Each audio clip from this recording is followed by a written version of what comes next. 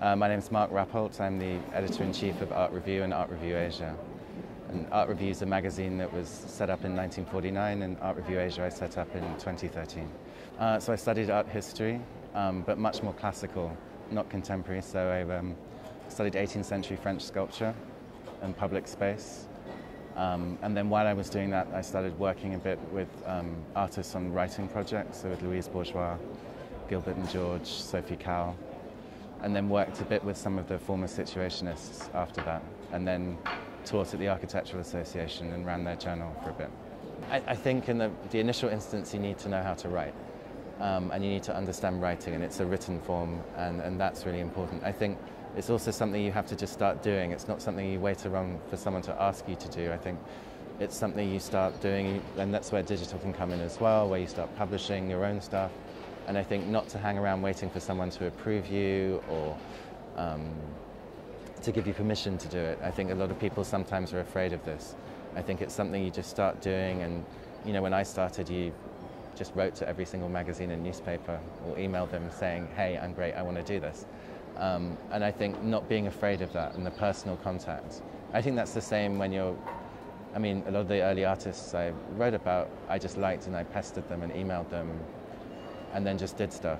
And I think that's really important, not being afraid, because I think the art world and the publishing world can set up lots of barriers, I think, about ways you should do things. You shouldn't bother this person or that person, and I think you should just ignore all that and get on with it.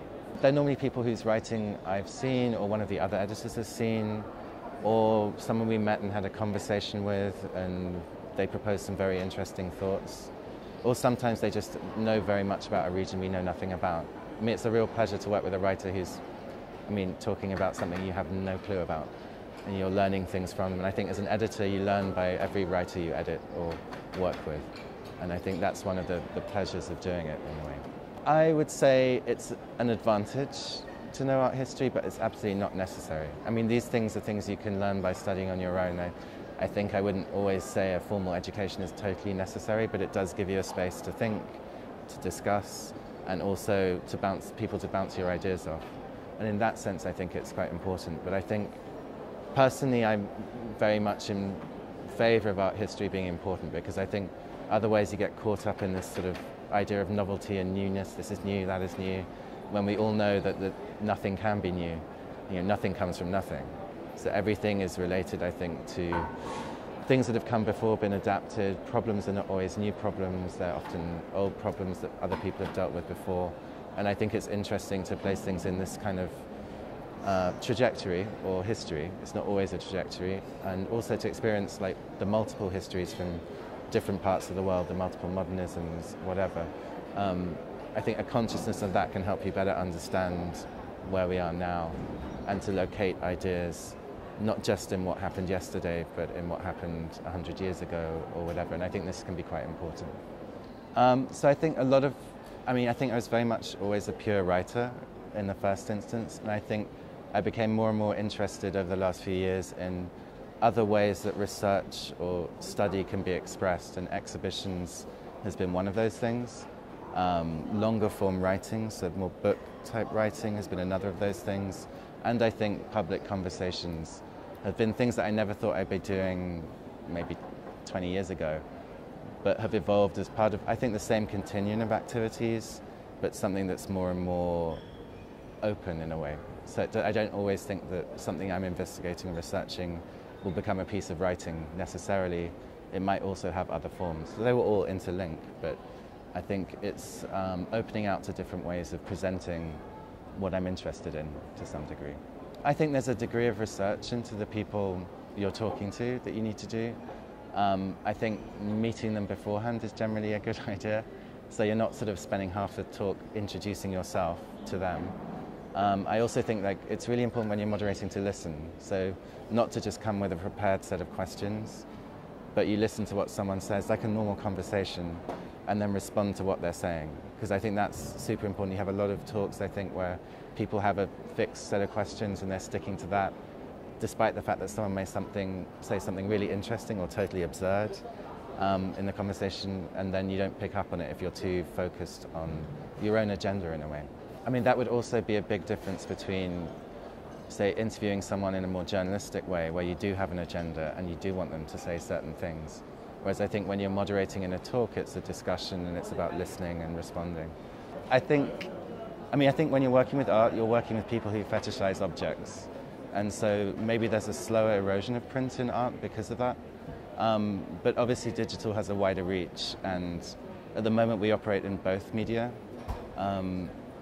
But I think there's a question of velocities. So the stuff we do in the magazine is like longer pieces, heavily thought out, and the stuff we do digitally tends to be quick reaction pieces to things we see on an immediate level. But obviously as a distribution model, it works on a global way. So if you used to have a print magazine, it takes time for someone, say, in Australia to get it, maybe 3 weeks after someone in Europe gets it. Whereas with digital, everyone gets it instantly. And that also changes the conversation you have with the audience a bit, because the feedback is instant. Whereas, say, 10 years ago, someone might write you a letter or send you an email, and it would be a much slower process before you felt the engagement of the audience with the publication. That's an interesting question. I think print publications and these kind of books always serve as a kind of journal of record, a history that can't be changed. So if we print something, that's it, it's printed, we can't take it back. I think with a lot of digital things, you can keep changing them, or the website, the URL changes, or where it's found changes. You can change a review from positive to negative in about 3 seconds. And, you know, things get edited, corrected. And I think that's a very different kind of medium. And I think there'll always be a place for this sort of fixed journal of record. It may be that that becomes more digital, but I think that's where the interesting place between digital and print is the thing that's there, said, and not taken back, and is just there, and the thing that you're changing, modifying, flowing with different things, repurposing because a different kind of news story or something comes up, or just adding to because an artist has done something different. So those things morph and change, and I think there's nothing wrong with that, but I think there's a place for both of them. I think what we're working towards is maybe to have more focused online microsites that focus on either specific themes, specific artists, and sometimes we're also going to be 70 next year, so we're going to be digitizing a really huge archive. So Matisse used to write for Art Review shortly before he died in the 50s. A lot of the sort of left-wing intellectuals like John Berger, John Copland, who went on to Art Forum. So there's a really interesting series of articles that I think primarily our research is going to be devoted to bringing those things back into a public conversation. So a lot of the early texts on pop art were in Art Review in the 50s. There's some really surprising things about internationalism. So I think 40s, 50s, 60s, a lot of the art being covered was no less international than it is now, despite everything we say about communication, air travel. A lot of these dialogues already existed, and I think we're super interested in looking backwards and using the website to look at all these histories that maybe aren't so well remembered right now. I mean, obviously bits are booming, and there's interesting dialogue opening up with Asian collectors becoming more active collecting non-Asian artists and art. I think that dialogue becomes interesting partly because of the previous history of Western engagement with Asia, which, you know, is framed by colonialism, trade, and various other things. And I think these dialogues and the way they relate to a sort of long history of engagement, rather than just like, this is all new and it happened now. You know, it didn't. There's been engagement in different ways with Asia for a long time, and with China. And I think it's interesting seeing it more in a continuum of a discussion rather than something brand spanking new. That was in some ways the least bad language, because I think if we did it in Chinese, then it would be a magazine about China. If we did it in Japanese, it would be a magazine about Japan. And I'm very interested in the kind of inter-Asia dialogue and the art history there as a whole, and how it connects into each other historically and still today. Because I think there's this always assumption that everything is new in contemporary art, and a lot of it is linked to previous trends or previous movements in history. And I think that's really better tackled by something that covers Asia in a more wider sense. I mean, I think it comes back partly to this issue of language and the way things are done. So you're entering someplace else, and I think you have to communicate in the way that people communicate. For us, English, as I said, was very much about seeing a discussion that was more Pan-Asian and broader than just China. But I think everywhere you go, you have to adapt to languages and customs and ways of doing things.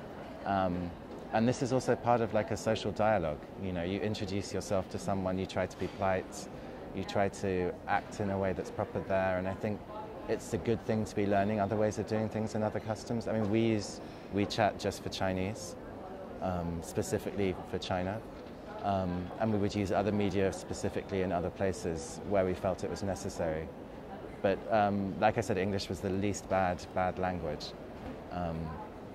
And you know, partly my family is more from Southeast Asia and South Asia. So my mother would speak Tamil and Malay. And I was interested also when we were deciding on the language about, you know, how that worked. So, you know, would it be that we would also do something in Malay because I have a heritage there, or we do something in Tamil because of that? And I think you have to choose one. And with English as well, that's my native language, that's the language I edit in, it's the language I write in, so it would make sense if I was involved for it to be in English as well. No, that one is actually quite an editorial decision, because I think at a certain point we felt the idea of an art magazine pretending it was covering art everywhere was ludicrous, because it might be they were reviewed one show in Brazil every 6 months, and there's a sort of space limitation. So we started doing these special supplements or focuses in order to kickstart a longer-term engagement. So fine with Brazil, after we did these special focuses, then we rolled that into the magazine. In the case of Asia, South Asia and East Asia, it very much became Art Review Asia, but it was a way of meeting writers who were based there, not wanting to be tourists, who just come in and look at it from our own perspective, but also engaging with I guess a local perspective as well. So most of those projects end up folding into some aspect of the magazine as part of what it is as a whole, but they're really good for the sort of focusing an interest in developing writer contacts and doing research.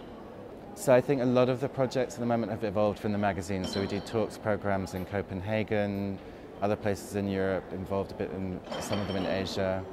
I'm thinking about what I can talk about and not at this point, but we curate a solo project section of the West Bund Art Fair, which is a public-facing and a kind of commercial project. So it allows galleries to experience an Asian art fair and an Asian market without having to invest in being a big presentation in a booth, which can be tricky. But it also allows a general public to experience the art, because part of this project is a public art project, to engage with Western art like in their own territory in a way, as being present. So I think it helps generate conversations, discussions, likes and dislikes as well. And I think those projects are becoming really interesting. I think it's part of what the magazine was set up to do in the first place, which is to sort of engage a public audience and to argue for art as being a really important part of the civil society, in the sense that it forms discussions, encourages tolerance, hopefully, but also allows people to have that feeling of expressing their own ideas and tastes. So I think that's really interesting with those projects, is when you meet ordinary people who wouldn't normally talk to you, but because this artwork's there, they start talking to you. And I think that's been super interesting in what we've done in Asia to some degree, and also on a global level. So this is a collaboration with Casa Wabi, which was set up by the artist Bosco Sodi.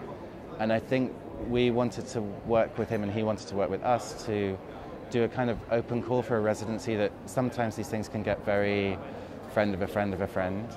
And he was very interested in developing something that would be more open-ended and reach out to people he doesn't know, we might not know. So we decided to work out an open call residency. So it could be, you know, anyone from anywhere. And most of the times when we go through the list for that, I'd say 99% of the people applying, we've never seen their work before. And I think that makes it much more interesting, both to work on the residency program and in terms of what might develop from it. So maybe it's much more experimental that way. Maybe there's a higher risk of failure or it not working out, but I think it opens it up as something that can have a diverse range of ideas and practices. So Art Review is funded by, commercially by advertising, by subscriptions, by sales of the magazine, and by a number of other projects we do in parallel with the magazine as well. I mean, I think obviously you have to deal with that when you have a certain economy that requires a certain type of a cash flow, and that's always a struggle at the moment. But I think we do a lot of other projects that are not print-based. We organize talk programs in various places around the world, and also work with some collections as well, doing special projects with them. So I think that we're diversifying what we do, but I think it's also about playing a more active role in the art world. So you set out your beliefs in print or digitally, and then I think also now we're interested in how you act on that. Not so much, I mean, that was started before I arrived, but it's very much about the fact that, say, my mother would assume that someone has an exhibition at the Tate, let's say, that artist is the best artist in the world and that's why they're having the show. And I think we wanted to look a lot at the kind of interconnected interests and structures that mean that some artists get more exposure, some get less, and to explore, I guess, the sort of infrastructure and framework of art as something that generates a certain public visibility for certain types of art and maybe not for other types of art. So we're very much interested in that structure. So I guess the sort of framework behind the art you see at institutions or at fairs like this. But I don't think you could make a solution out of one issue alone. So I think, of course, it does well, and it's one of the biggest selling issues. But I think it also plays a role, you know, there are artists making artworks about it. I think it explains how this not particularly clear system that is the art world works to some degree. I mean, obviously nothing's completely transparent, so I think it's a way of kind of scratching behind the surface a little bit of what goes on. Because, you know, while we're in Basel now and it looks like everyone in the world loves art, the reality is that art plays, in a lot of cases, a quite minor role in civil society, and we're interested in how that role might be developed and also for arguing why it's important.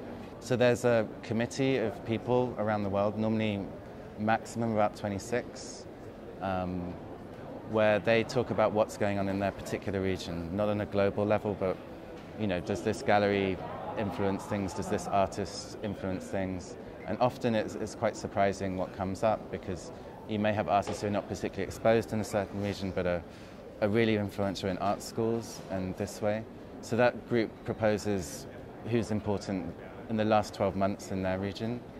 And then we all get together and talk about how that relates to a more global picture. And that's the kind of tricky bit, because obviously quite often, given the list is still dominated a lot by Europeans and Americans, in some ways these might not really be that relevant in Asia or South America or other places in Africa.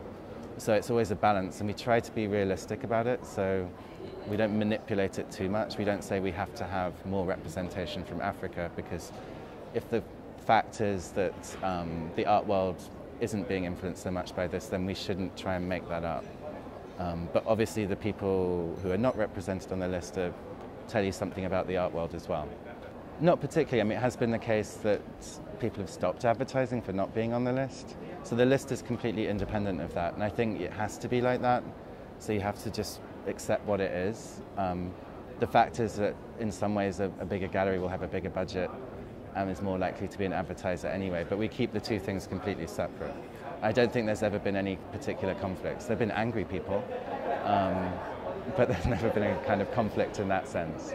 I think we have certain percentages we aim at. I mean, I think print advertising is a very difficult thing right now. I think it's a sort of changing economy as we're moving into digital as well. But we work with a percentage of content to advertising. Collectively, so sometimes they're related to a theme that we're interested in. Sometimes artists make them. And sometimes it's an artist we've been interested in for a while. So Art Review, historically, since 1949, always had a portrait on the cover. But in the beginning, it used to be, you know, pencil drawing or a painting.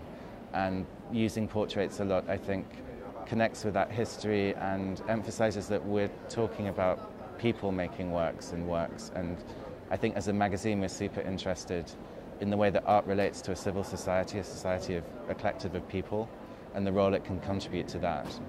I think in the sense that you can choose to do an art fair or not do an art fair. You can choose to go to an art fair and not do an art fair. it's hard to say that there's a saturation. I think, for a gallery from an economic model, I'm sure there is a saturation, but that's about making choices. So I think that's what I meant a bit about, you can't always just be a victim of this. You have to make your own decisions and be aware of making your own decisions, and that's the same in this as it is in life in general. I think Kondo and some of the gallery exchange programs are interesting. I think partly because they build alternative networks and connections.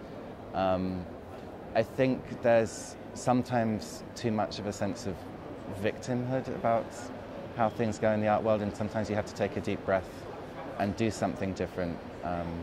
And I think the models of conversation, exchange are becoming much more important and maybe more personal, which is a good thing, because I think there can be something slightly abstract and anonymous and frightening about the art fair model, particularly for people who are not in the art world. And I think there are other ways of reaching out, of course, and I think pop-up shows, gallery exchanges, these kind of things. Public art is a sort of interesting one as well, and I think there's more and more interest in that. And I think those kind of ways of connecting with audiences and with colleagues to some extent are quite interesting. But I think it's also, one of the other things we're interested in is language in art, right? So you pointed out that Art Review Asia is in English, and that means that certain types of conversation are very difficult, or study are very difficult, because you're imposing a language that's not native to the language in which the artwork was thought or intended. And whilst art can be a universal thing, it's also a very specific and particular thing. So I think it's this balance between the universal, the exchangeable, the commodifiable, and the particular, the different, the discrete, is one of the balances that I think the art world as a whole is having to sort of deal with right now.